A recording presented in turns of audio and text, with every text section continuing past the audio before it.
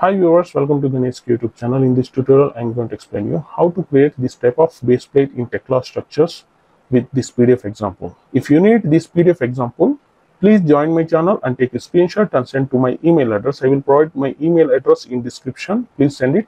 I will provide this PDF example through email. Okay, let's start. Open Tekla Structures 2025 version. Before going to open, you need to cross verify. You should connect to the internet, and the environment we're going to take US, and Imperial we're going to take Imperial Steel Detailing, and click on OK. Now click on New, and let's take Tekla Tutorial 4, and select a single user and template. Let's select Steel Detailing and click on Create. Click on OK and click on Yes and select this 3D and click on this arrow to open 3D view in the background and close it. Now coming to our example, we have this example. You can see this is the column with W16 by 57 US standard column size and I section profile, and we have the type of display like this. Now we're going to create grids. We have only one column, so double click on this grid. We're going to create only one grid we require, so delete this one and 0, and let's take 0 and the top level. In our example we have 15 feet, so let's take here 15 feet and remove remaining values, and similarly we're going to take here only 1, and here also a grid, and Z level and top level we have 0 and 15 feet. We don't require this remaining values, so delete, and then click on modify and close it. Click on space, right click on mouse, fit work area to entire model to set the work area like this. Okay, now I'm going to create views, so click on grid, right click on mouse, create views along grid lines. Now click on create and OK. Now we have views here, and go to the plan view. This is the plan view, and click on window and select here 3D. Use the control tab to switch the views 3D to plan view. You can check the names here. You can see planet 0 and planet here is the 3D view like this, and you can also check here. Currently we are in 3D view, active view here. Once you click on control tab, you can see control tab, you will get the active view here. You can also directly switch from here. Click on window and select this 3D and plan view like this. Okay, now we're going to create column here. In our example we have column W16 by 57, so click on here, click on steel and select this column, and zoom here and click on here to at gradient section point, click on here to place the column like this. Right click on mouse, interact to exit the command. Now we're going to edit this column according to our example, so double click on this column to open column property window like this. Now by default we have W16 by 50, but in our example we have W16 by 57, so we're going to change here. So click on here, 3 dot profile catalog, and we need to select here W16 by 57 and click on apply. OK. Now click on modify to see the result here. You can see by default we have here W16 by 50, so click on modify to see the result. You can see we have W16 by 57. Now coming to the height, bottom level we have 0 and top level we have 15 feet. So coming to the top level, we need to enter here 15 feet and bottom level 0, and click on modify to see the result here. You can see now height also updated. Now coming to close this window. If you want to rotate this column, you can rotate from here. Double click on this column to open the column property window, and under the rotation option you can select here top to rotate like this, or you can directly select from here. And if you have any certain angle, you can directly type here, for example 45 degrees, then click on modify to rotate 45 degrees like this. You can see from top level, you can see like this. If you want to rotate in the 0, make it 0 like this, and let's take here like this. Okay, this is 3D and this is the plan view.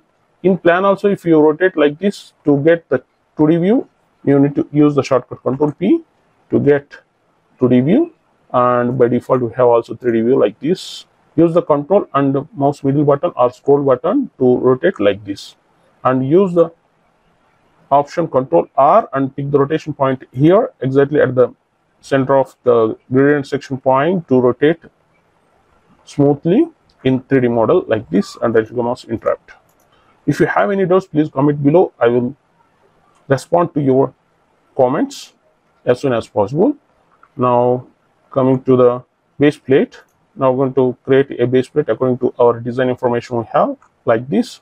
So go to the application components by using the shortcut Control F, or you can also directly click on here to open application component window, and in search bar click on here and type base plate. Now scroll it down, and according to our example we need to select this component, this stiffener base plate 1014, and you can see in the command bar it asking pick the part. You need to select the column first. Now pick the position means gradient section point. Click on here to place the base plate.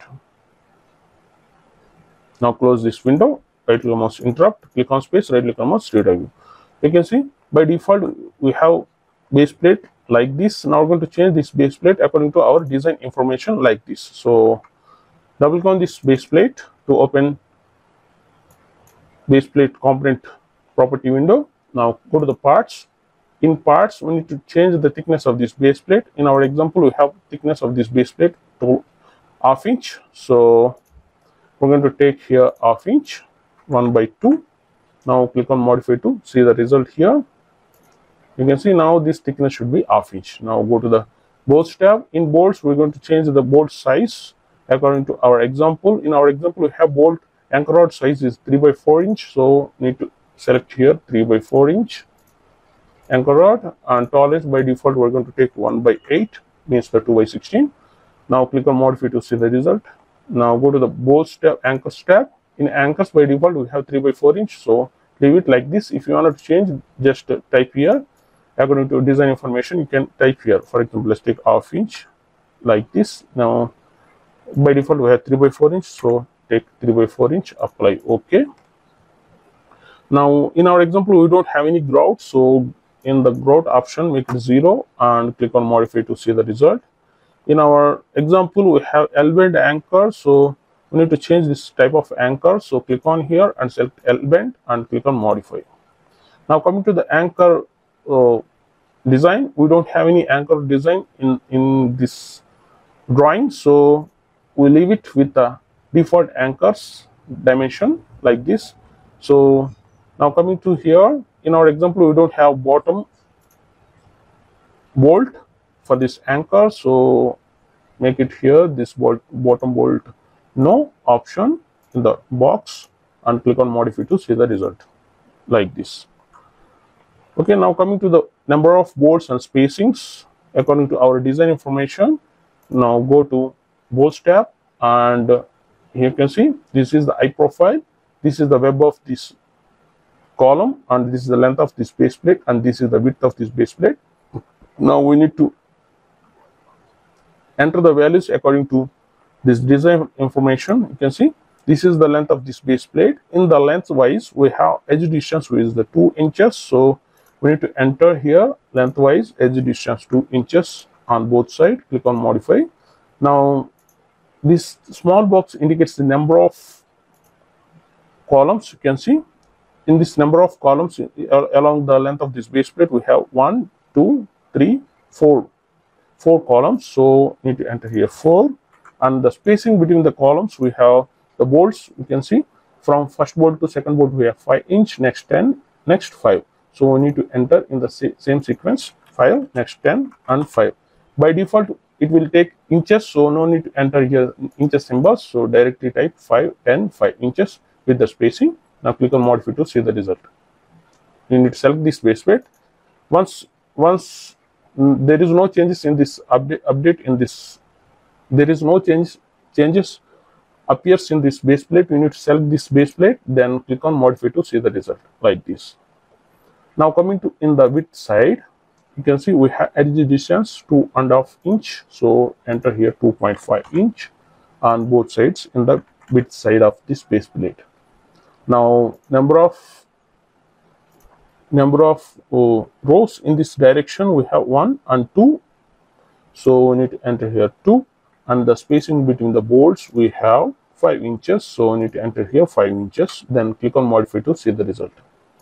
You can see now have 2.5 and 5 and 2.5 inch like this. Now coming to the stiffeners, in our example we have stiffeners of this column. You can see here to the flanges and to the web also we have stiffeners, and with the stiffener size we have 1/4 inch, so we're going to create the stiffeners to the web of this column and to the flanges also. So go to the stiffeners tab. In stiffeners, first of all we need to select here the flange stiffeners, so click on modify to see the result. You can see this is the flange stiffeners. We're going to enter the values for this stiffener. So height of this stiffener, in our example we have 6 inches, so we need to enter here 6 inches. Now coming to click on modify. Now coming to here, now in our example we have the stiffener up to the edge of this base plate, so so we're going to measure this spacing. So click on here and select this plan view, click on space, right click on stereo view once to get clear view. Now close this window once again, otherwise you can move bottom side and go to the dimensions tab, go to edit and select this measure and select this vertical distance from flange to edge of this base plate. We have 3 inch 13/16, so we're going to enter here 3 inch 12/16. Now we're going to reduce 1/16 inch inside, so click on modify to see the result. There is no changes, then you need to, what you need to do, just to select this base plate or component symbol, then click on modify to see the result. You can see like this. Now coming to this website stiffeners, and another we need to enter this value, chamfer value. In our example we have chamfer value 2 inches on both sides of this edge, so enter here 2 inches and click on modify. Now this should be 2 inches on both sides. Now coming to this chamfer, by default we're going to take 1/8 inch, so type here 1/8 inch. There is no value in the design, so we're going to by default value 1/8 inch. You can see there is no information for this chamfer, so let's take default 1/8 inch, then click on modify to see the result like this. Now coming to this web stiffener, you need to select here and select this web stiffeners. Now click on modify to see the result. Now type the height of the stiffener should be 6 inches. And now coming to this distance, go to the plan view. Now we're going to measure this distance, so go to the measure and select this horizontal distance from this edge to base plate edge. We have 4 inch 13/16, so we're going to take here 4 inch 12/16. Now click on modify to see the result. You can see you'll get like this. Now go to the 3D view like this. I'm going to enter the chamfer value. By default we have 2 inches on both sides, and this bottom chamfer value we have 1/8 inch. By default we're going to take 1/8 inch. Then click on modify to the see the result here. Modify it.